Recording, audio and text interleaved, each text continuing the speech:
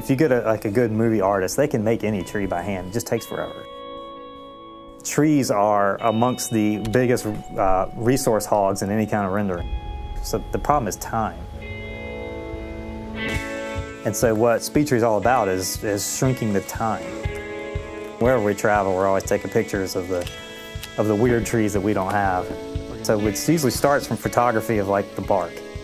You know, like you go off and pull a leaf off of it, put it on like a white background, take a picture so you can cut it out. So you get a leaf that way.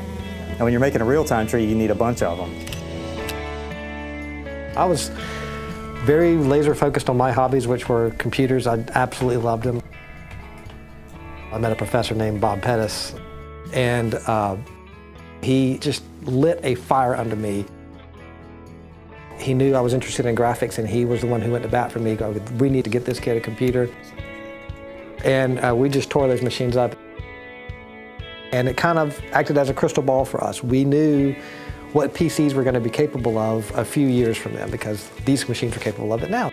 So we had a head start, we felt like, on the world.